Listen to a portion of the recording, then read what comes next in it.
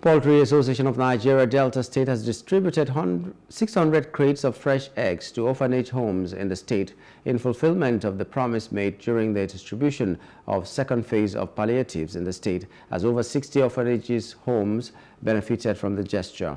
Some of the orphanage homes received more than 10 crates depending on the size of their homes.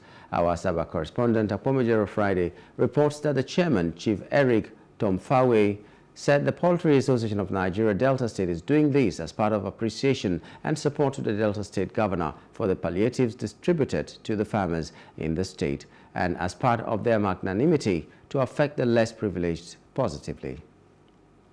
Deemed it wise and necessary to support poultry farmers because of the escalating price of poultry feeds, and so we are given maize palliative to cushion the effect of the rising cost of feed in order for us, for Delta State poultry farmers, to continue to remain in business.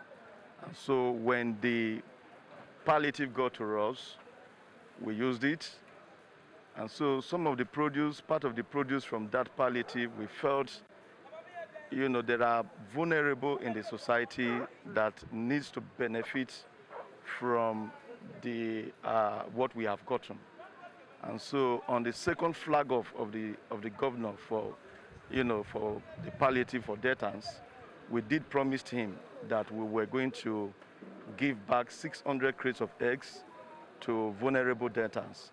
And so today we have come to live up to our promise and to also encourage the governor, His Excellency Right Honorable Sheriff Oborewori, to continue to support poultry farmers in Delta State. Lovely event. I mean, when you have an organization such as PAN, Poultry Association of Nigeria, willing to do such gestures to the children, the orphanage, it's a beautiful thing, especially when there's such hardship going on. How many organizations can come out and say they're going to donate such quantity of goods to the needy, the vulnerable, such as these children that we have seen today. So I'm very blessed to be here and be part of this. And the children's feeding is something that is very appreciative because we know what it takes, to take care of them.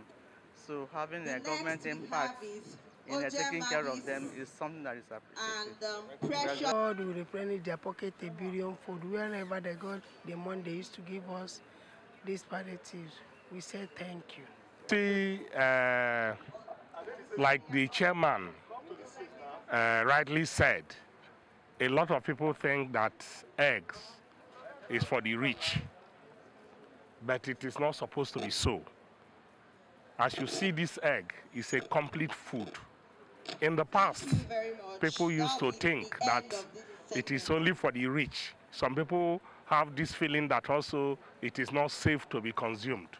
But I say no. Recent findings have found out that the cholesterol they were talking about, the one in the egg, is a good one.